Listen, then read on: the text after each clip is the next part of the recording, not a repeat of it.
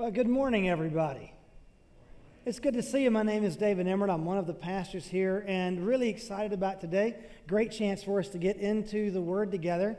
If you're new here, we're starting a brand new sermon series today. It's taking a look at a book called 1 Peter. In fact, if you've got a Bible with you, go ahead, open it up, find 1 Peter, get that done right now. We'll be in the first chapter, obviously, at the beginning.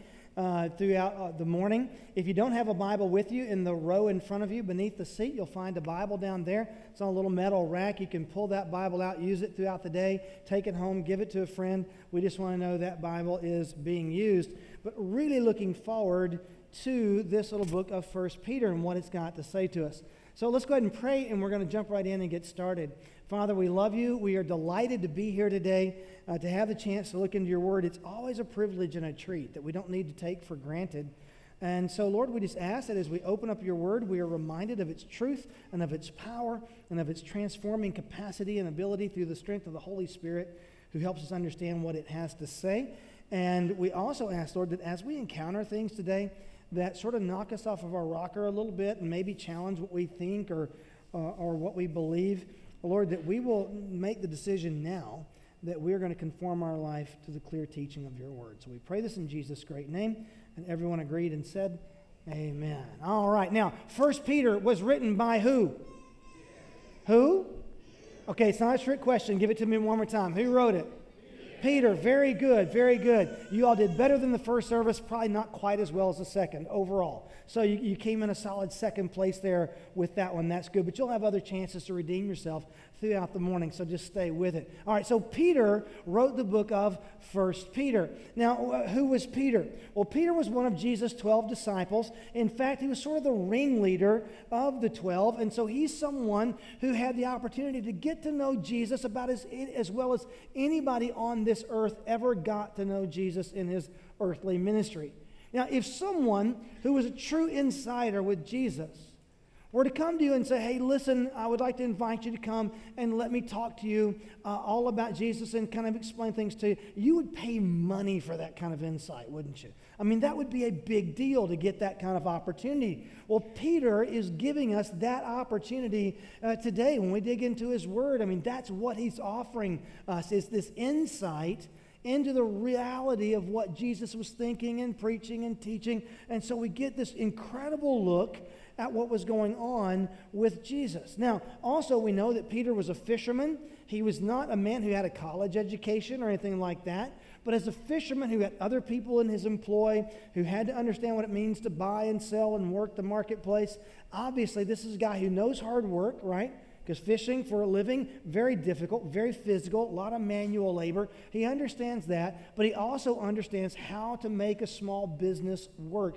And you all, let me tell you, if you've never tried to run a small business, it's one of the most terrifying things you'll ever do. I mean, you are out there and it's all about your own wits and your own skill, and there's no safety net for you. And so Peter could pull that off. So he obviously was a sharp guy. But again, no formal education.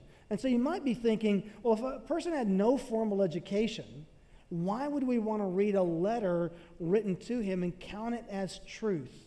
Well, the reason is because while Peter never went to college, he was educated by Jesus Christ himself. And I would submit to you that, learning for 3 years from Jesus, which is the opportunity that Peter had, I'd submit to you that's the equivalent of a PhD, okay? So this guy had opportunities to learn that, let's face it, you and I will never quite get to have, right? In fact, some of the people who were around Peter, back during the day, who were his critics, when they encountered Peter's teaching and had the chance to talk with him about doctrine, this is what they said in Acts 4:13. When they observed the boldness of Peter and John and realized that they were uneducated and untrained men, they were amazed and recognized that they had been with who? They'd been with Jesus. So Peter knows his stuff because he's been taught by Jesus himself. And so in the letter of 1 Peter, he's going to tackle some really huge, gigantic, and difficult theological themes. He's going to talk about things like foreknowledge and election and obedience and sanctification and the Trinity and revelation and the hope of Christ and all of this kind of stuff. It's not easy pushover material. He's not just writing a letter saying, hi, y'all. hope you're well. That's not at all what he's going to do. He's got someplace that he's going to take us. And Peter has got the firepower to help get us there, okay? Through the power of the Holy Spirit. He's going to knock us off our feet in this little short letter of 1 Peter. Now, he's writing this letter to a group of people who are hurting. We're going to talk about that more in a minute. And they're hurting because of when this letter was written. Most scholars believe it was between AD 60 and AD 65. And at that time, in the Roman Empire, the emperor was a man named Nero.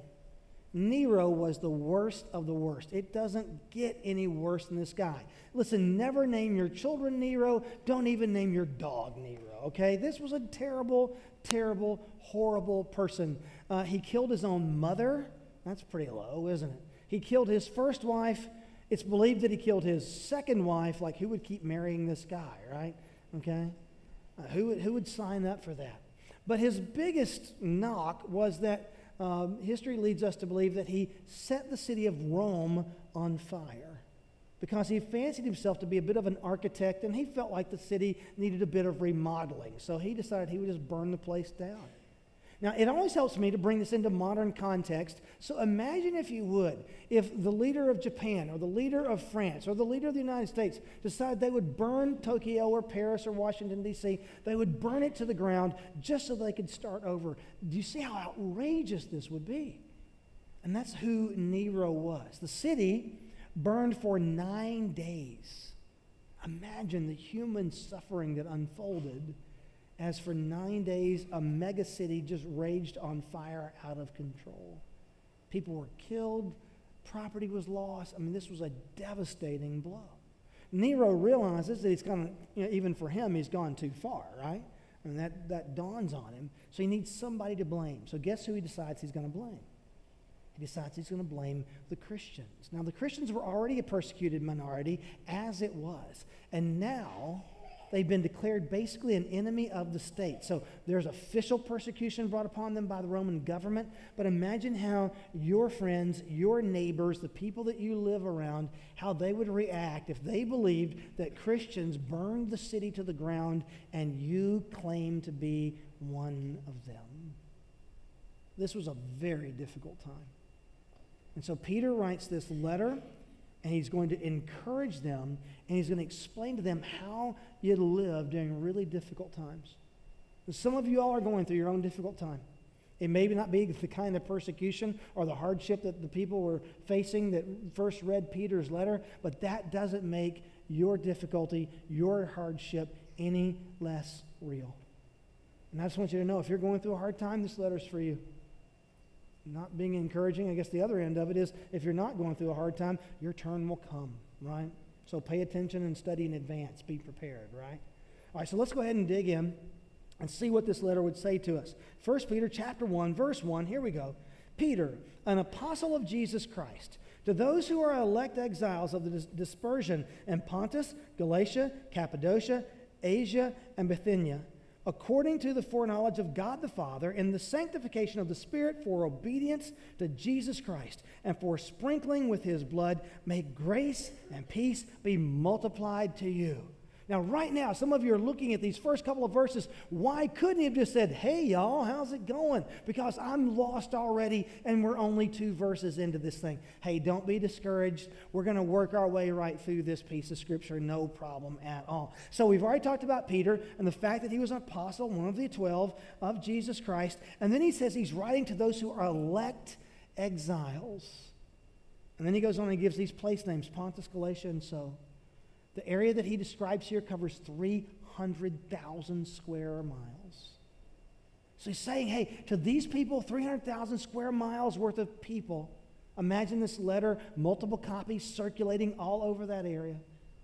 He's saying, I'm going to write and encourage you all, because even though over a 300,000 square mile area, you have different cultures and different backgrounds, what do you share in common? You share in common the fact that you are an exile, a stranger, a foreigner, a sojourner in your own home. Why? Because you are elect by God. Now, this term elect has given people in the church difficulties since time began. I'm just kind of lay out for you what I believe that elect is all about. I believe that bottom line, elect is all about the fact that God knew before time began that when he created humanity, humanity would sin. And that God knew before time began that he would send his only Son, Jesus Christ, to die and pay the penalty of that sin, because sin means death. That's what it means.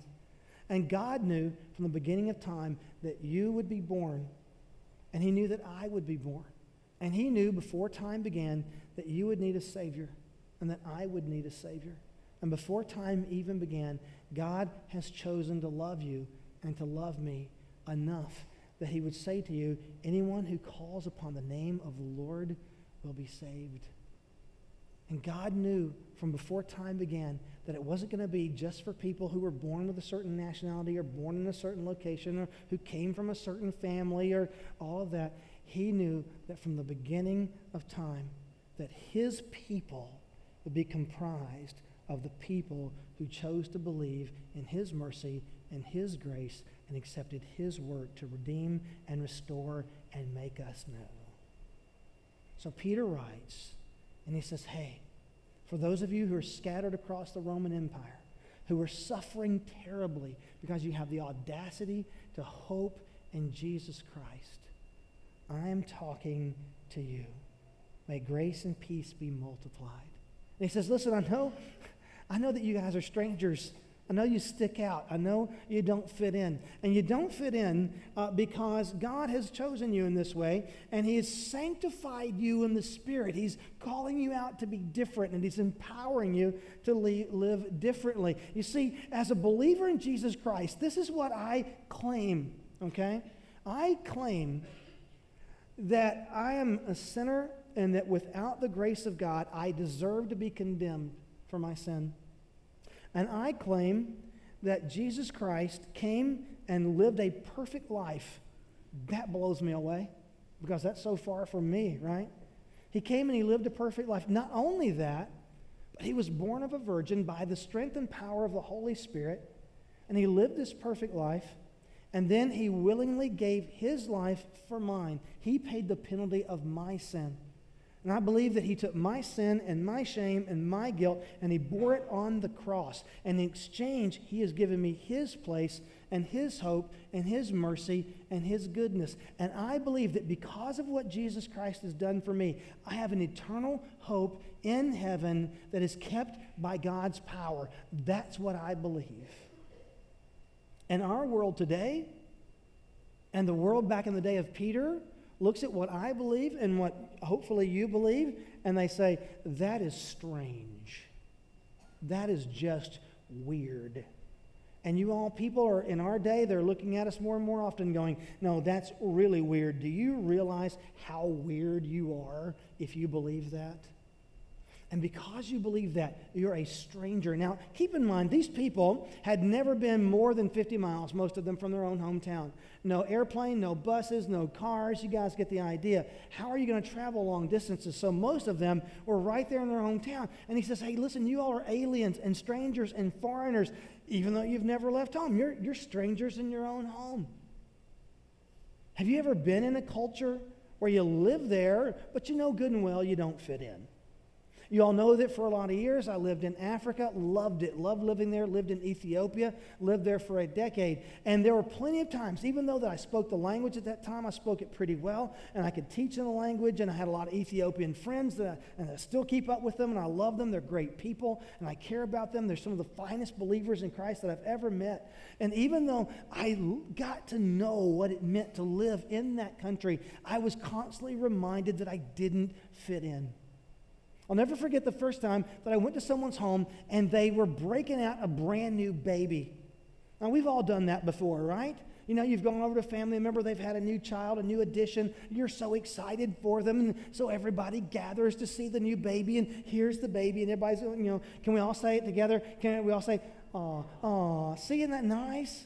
Yeah, and they're passing the baby around, so I'm watching this happen, right? And so they're passing the baby around, and they do this weird thing. They start spitting on the baby. Puh, puh, puh. I'm like, that's just nasty, man. What are you doing? And the baby get passed around, puh, puh, puh. And I'm like, that is just unseemly, right? And the baby comes to me, I'm like, hey, I'm not going to spit on you, nice little baby, right? You know? What? I called it showers of blessing. I don't know what it's really called. But I just thought, that is so gross. You know what I realized when I saw them spitting on a baby? I am a stranger here. I may live here. I may know the language. I may even get some of the customs. But I'm not a baby spitter. I'm a stranger from the outside, right? Peter is saying, listen, you may be living in your own home, but you have chosen to believe the hope of Jesus Christ. And the Holy Spirit is at work in you, sanctifying you, making you more fit for God's service. And you've been redeemed by the blood of Jesus Christ. You may live there, but you are a stranger. You're a stranger in your own home. And there's a reason that you're experiencing a lot of chop right now. It's okay.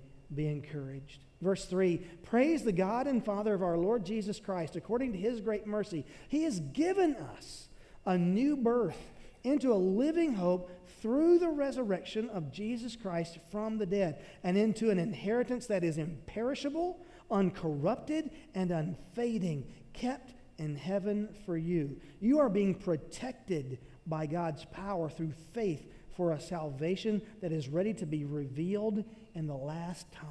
Wow, now what is he saying?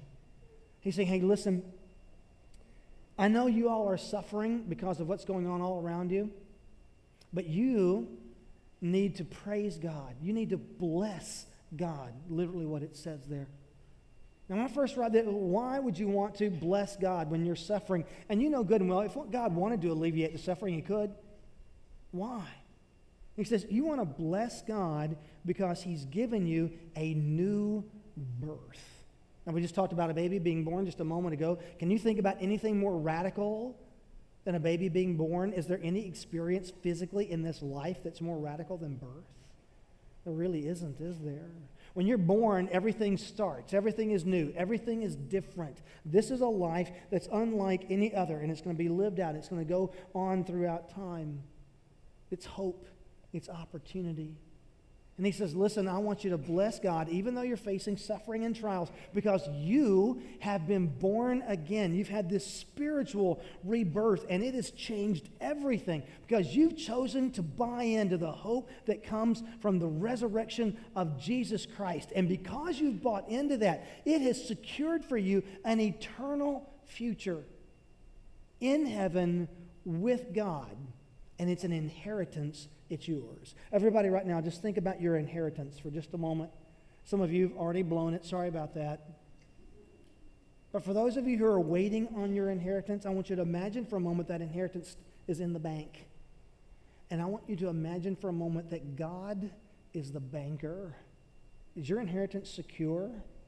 Oh, yeah, it's secure. Is it going to perish? Nope. Is it going to be corrupted? Nope. Is it going to fade? Nope.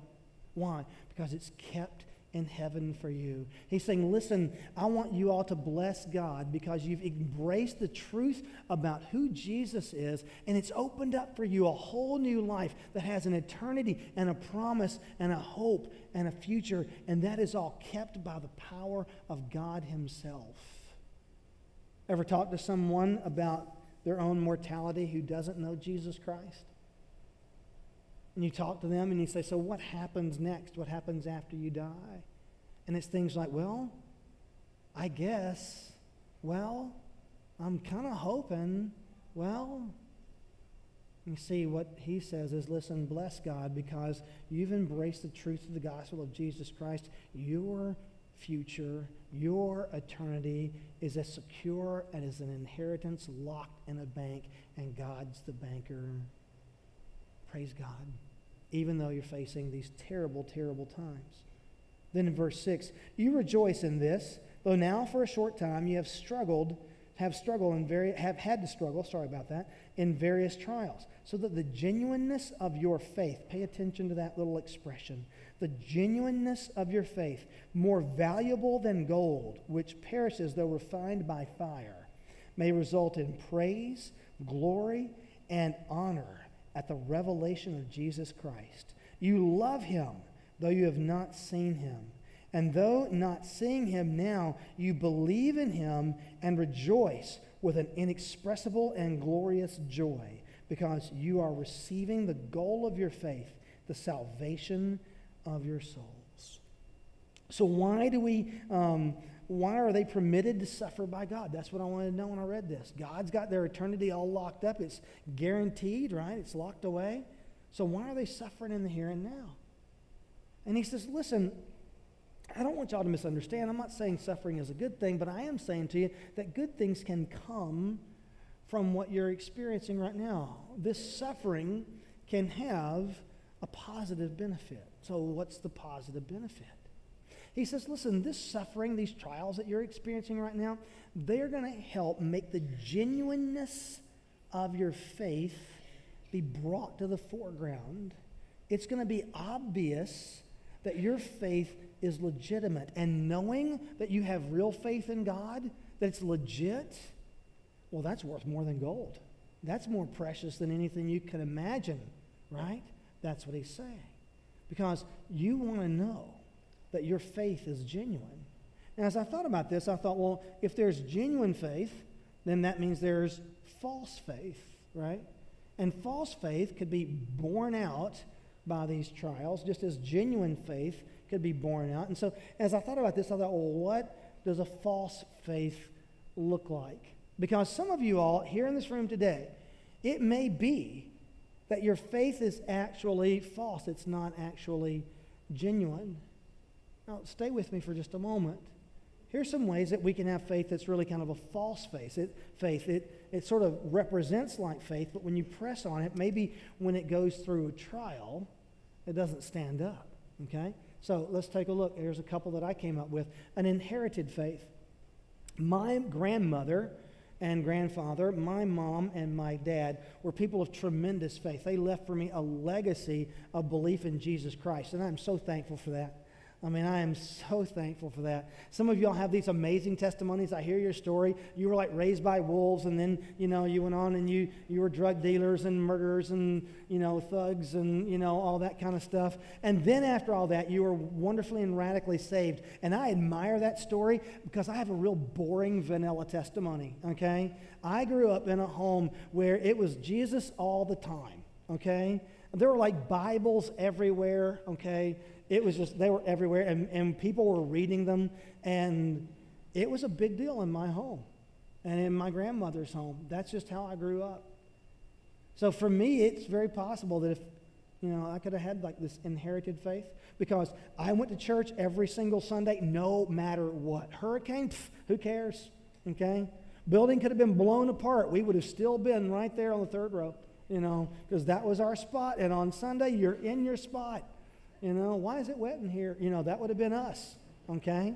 That's just where I was. And if you're that person, maybe your faith is an inherited faith. Maybe you're riding on the coattails of your mom and dad's faith. You could be a 40-year-old person, man or woman, and still be riding on the coattails of somebody else's faith. Men, are you here today because you know that the best way to keep peace with your wife is to just go ahead and cave in and go to church? And your faith's not really yours, it's hers. And you just want peace in the valley. That's all you want. And so that's why you're here. And if you were really honest with yourself, you would say, yep, that's the extent of my faith. I would suggest to you that if that's it, your faith is probably not going to bear out under pressure, right? And this is what Peter's talking about. He's saying, hey, listen, the benefit of all these trials and all this pressure is if you're not legit on this thing, you're out. If you've got an inherited faith, why would you stand and be persecuted for a faith that doesn't even belong to you? All right, so that's one possibility of a false faith. Look at another one here. He's talking about a shallow faith. What do I mean by that? Remember, Jesus gives us the parable of the sower. Maybe you all remember that story. A man goes out to sow some seed, and he tells about where the seed lands. Some of it lands on shallow soil, sprouts, then the heat comes out, burns it up, and it's gone, right? Maybe your faith is a shallow faith. I encounter people from time to time, and this is what they're struggling with. They'll come to church because something's gone horribly wrong. And I mean horribly wrong. And it's a bad problem, Wow, okay, all right. Bagpipes in church. That's a ringtone, my friend. Okay. I'm sorry, I couldn't help but point that one out. Okay, let's come back because I am just like, wow. Okay, shallow faith is where we were. Let's dig back into that and see if we can get back on topic. There it is again. Thanks. Okay, now you're just doing it on purpose. Okay. All right, so shallow faith. So something's gone terribly wrong in your life. The divorce went final. The financial reversal really did happen. The funeral really did occur. You know, something terrible. I mean, horrible. These are big things, guys. I'm not making light of them. But you've taken this huge shot. I've seen it happen. People take this huge shot, and all of a sudden, they're interested in church. And they're like, I am so there. And they are in church all the time, man. They're busting it wide open. But 3-4 weeks later, they're nowhere to be found. I mean, the crisis passed. Boom, they're gone. What happened? Now listen, if you are the kind of person that struggles with what I just described, if that's you, let me just give you a little piece of advice, okay? Dig into church like your life depended on it. I mean, volunteer for everything, okay? Get involved in every Bible study. I mean, like volunteer in the nursery, volunteer in the student ministry, volunteer to serve meals with your community. Get so plugged in that if you're not there, everyone notices, because you need all the accountability you can get, right? I'm in a T group. T groups are something that we have here at Celebration I dearly love. I've been in probably 8 or 9, I don't know how many of these things, a bunch. And you get together in a T group once a week. There's 3 different sets of material. T1, which is what I'm in right now, is fundamental discipleship. And so my T group has 4 people in it. All T groups have either 3 or 4 people, because 2 is not a group, that's a pair, that doesn't count. And 5, you begin to lose some accountability. So I'm in a T group with a total of 4 of us, 3 other guys and myself. If I don't show up, do you think they notice? Yeah, they notice. You know what that is? That's accountability, especially because I'm the preacher, and they're like, hey, you should have called. You know, you should have told somebody, right? I mean, I cannot miss my T group.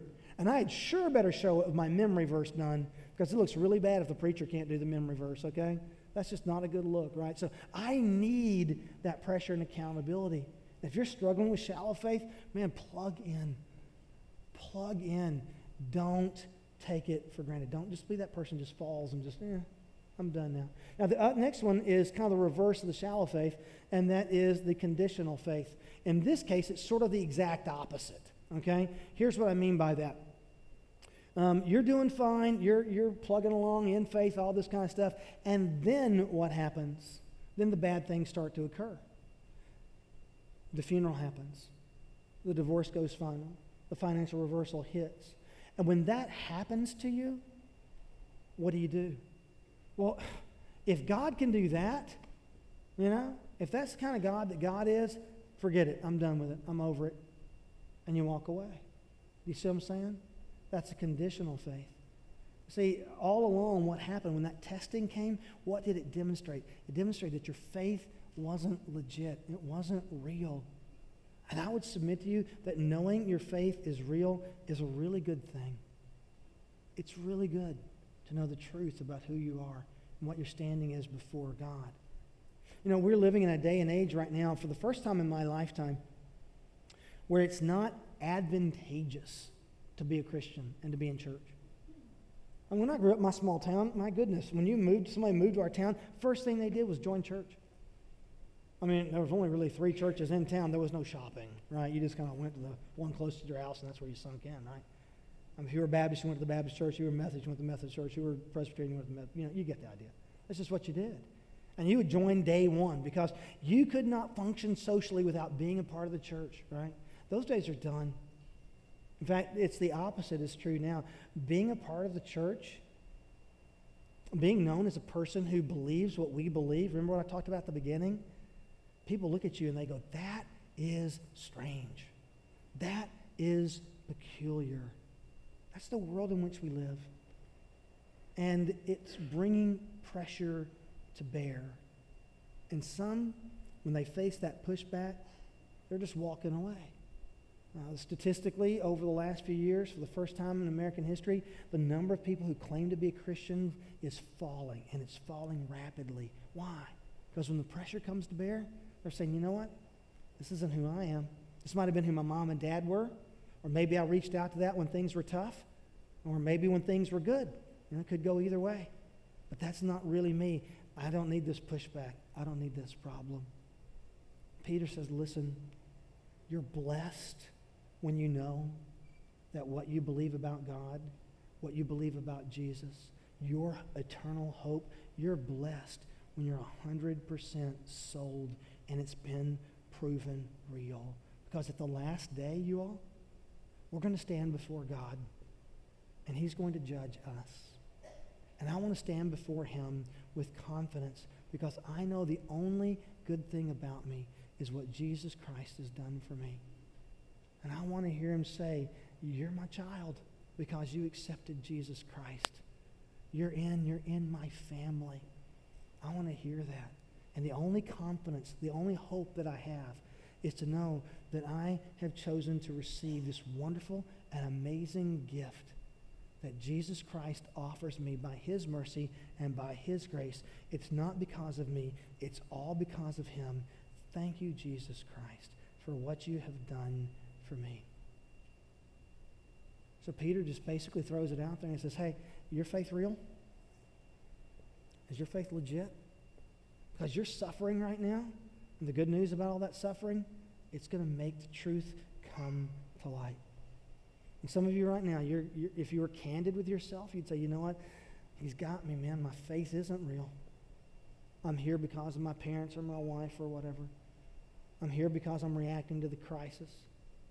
I know that if things don't go the way that I think they should go, I'm kind of on the bubble right now, and if that funeral happens, I'm out of here. If that divorce happens, I'm out of here. Whatever it might be. Is your faith real? I cannot imagine leaving here today without being able to put an anchor down and say, this is who I am. This is who I'm going to be. I'm going to be a part of those who have the audacity to say, it makes me a stranger, it makes me an alien, but I believe with all of my heart in Jesus Christ. He is my Lord. He is my Savior. Let's pray together. Father, we love you, and we're so grateful for what you have done. We're so grateful that you saw us in our need, that we were separated from you, and that you sent your Son, Jesus Christ, to pay the penalty for our sin, and that you invite us into your home. And Father, we are so grateful that those who call upon the name of the Lord are saved, and that salvation is secure for all of eternity, that our inheritance is locked away, kept by the power of God Himself. We are so grateful, Father, that that's our reality. But for some in this room right now, they're having to ask themselves that question. It's a real gut check. Am I really there? Is my faith genuine? And so, Lord, we just pray that right now, through the examination of the Holy Spirit, that you convict hearts and that you give people the courage and the audacity to stand and say, I've got to be one with Christ. That's just who I must be.